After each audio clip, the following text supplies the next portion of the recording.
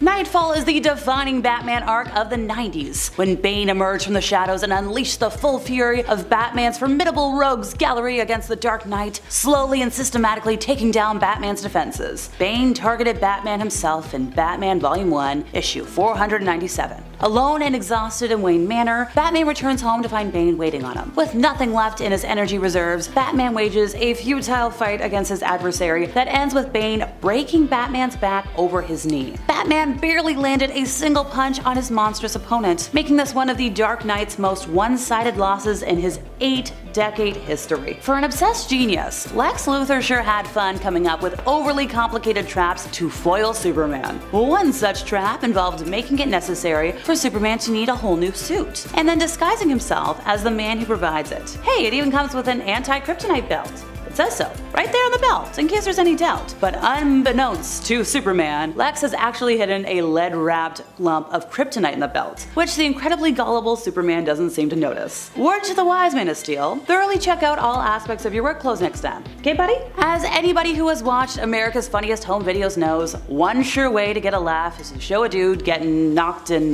you-know-where. And Spider-Man learned this while fighting the villains Screwball and Jester. While Screwball live-streamed the encounter, Jester took out his slingshot and sparked a solid hit right between the old spider thighs. And it didn't help that this occurred when Doc Ock had taken over Spider-Man's body, or that the humiliation continued with paint-filled balloons. Peter Parker might have dealt with such humiliation a little bit better than Doc Ock. He at least kept his cool while battling Spot, a guy who's basically a human portal, and ended up punching himself in the face. Poor Spidey. So Flash was fooled by a painting during Barry Allen's first ever outing as a superhero. So I guess in theory I should cut him some slack, but I'm not going to. See, the deal was that the fastest man alive, once again, the Flash, was being thwarted by the slowest man alive, namely Turtle Man. Sounds fun in theory, but in truth it was kinda painful to watch Barry unable to capture a guy because he kept overdoing things or not noticing he was there. But the biggest humiliation came when Turtle Man fooled Flash by simply painting a silhouette of himself on a wall. Barry thought this was the real thing, and while reaching for the shadow,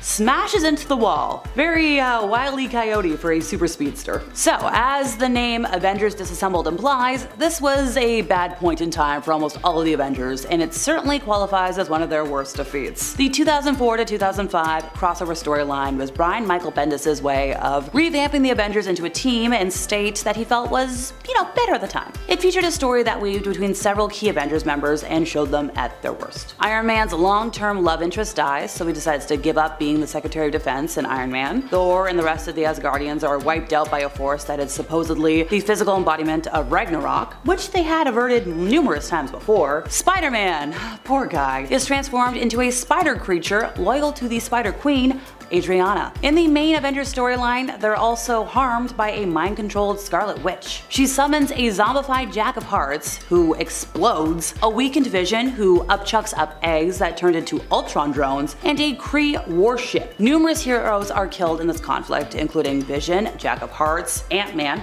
Scott, and Hawkeye. On top of that, the Avengers have their security clearance revoked, and public opinion about them has fallen. So this was a bitter defeat for the Avengers. Just Once they confront Scarlet Witch, she sends wave after wave of artificially created constructs until Doctor Strange puts her into a coma. Not a good one all around. The humiliation from the defeat of Gorilla Grodd publicly capturing the League stems from the fact that it came about due to the League's own faults. So in this story, Gorilla sets up the Secret Society with the intention to prey on the League's weaknesses. After the members got hot-headed over how they didn't need the others, Grodd made his move by capturing each member individually. And in order to rub it in the faces of the public at large, Grodd had the heroes strapped up and encased in pods for everybody to see. So not only were they handily, taken out earlier, they were also made to look really stupid. It took the Martian Manhunter's shapeshifting to save the League from further embarrassment by freeing them. 13 years ago, Peter Parker was on a school field trip to a science lab. There, a spider got a large dose of radioactivity, dying for life. Spider bit Peter on the hand. We all know this, I know we all know this, but what we don't know is something else happened too. In this case, the spider didn't die right away.